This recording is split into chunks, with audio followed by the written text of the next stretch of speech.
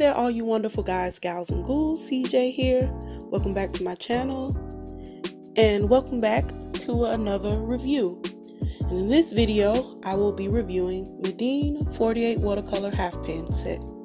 I bought this set from Amazon for about 30 bucks. Link in the description below as well. As you can see, it comes in this little box, and the set itself is a dark navy blue metal tin. On the bottom there's a hoop to hold it as a palette, presumably for plain air sketching. So this set is advertised as a travel set, or it can be used as a travel set.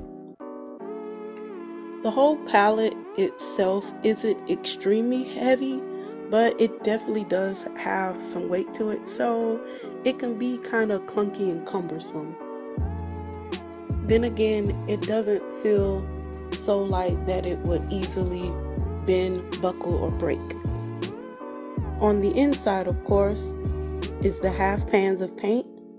Also on the inside there is 2 compartments that open up into palettes. The inside is coated with white enamel so as the paint won't stick and stain the surface. I know that it's kind of dirty right now, but I think later on in this video I show that it can be wiped off and it won't stain. The paints themselves come individually wrapped, almost like little candies, with color name and info. The info seems to have something to do with light fastness, but this brand doesn't have a website, just the Amazon store and I think a AliExpress store. So I don't know what metric they're using to say these are light fast. I mean, they all have 3 stars, but again, I don't know what they're comparing it to. For my own purposes, I cut out the colors' names and made small swatches. When using the paint, they were kind of hard to activate. I had to really wet them with a spray bottle. But once you get them from brush to paper, the colors are actually pretty vibrant and bright. They kind of dry chalky though. When you let the paint dry, again, it's kind of hard to activate, or rather reactivate it. I feel this could go either way, because while this is great for glazes, it may be a bit of a rough time to correct a mistake when trying to lift the paint up, because it's pretty much there. It stains the paper. Also, just as a side note, I ended up getting another yellow instead of a silver gray. I emailed to the email address that was provided on the box, but I haven't received a response back yet, so I will keep y'all posted on that. This in itself doesn't really have to do with how the paints act. It more so has to do with how the palette is structured, I guess. Don't be a total goofball like me though. Drop the palette, then kick it and send the colors flying. I mean, the little bastards just scattered everywhere. Luckily I made a swatch sheet already, so I went through each color, got them back in their little pans, and got them back in the order that I had them, because if I hadn't, that would have been a total nightmare.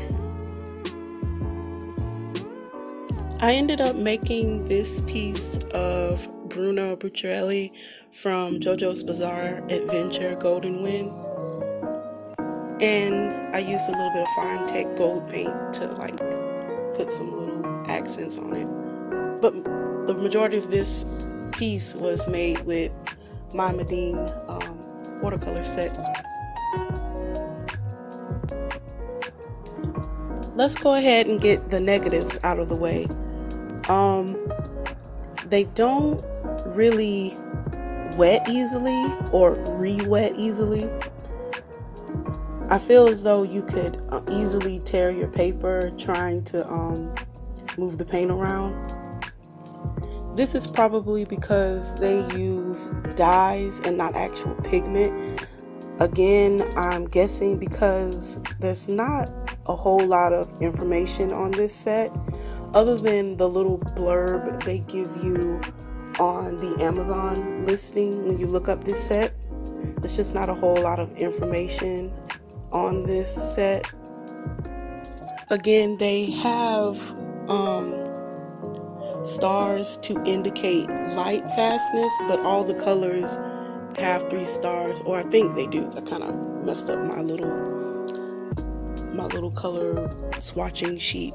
That part is on me, but I don't know what metric they're using. You know, what are they comparing it to? So yeah, the light fastness is questionable at best. Yeah, there's really no pigment information, or really not a whole lot of information period on this set. Not a whole lot, again, other than what I see on the Amazon listing.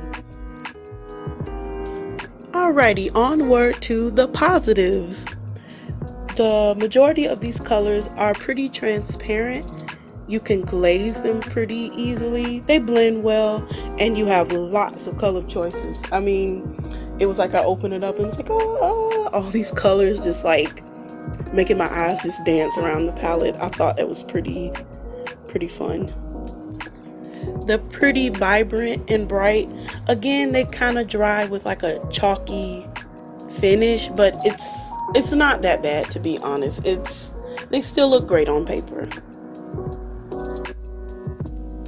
I feel as though this set is good for a student or hobbyist or anyone that's just beginning to learn the basics of watercolor.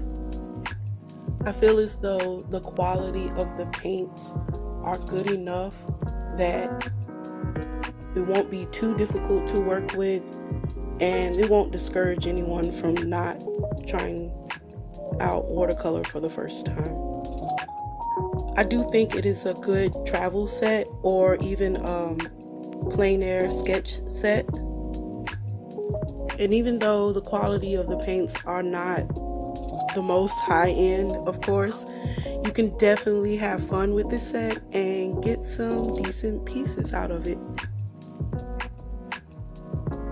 Well, that about does it for this video, ghoulies. Hope you enjoyed it, and I will see you all on the final frontier. Bye.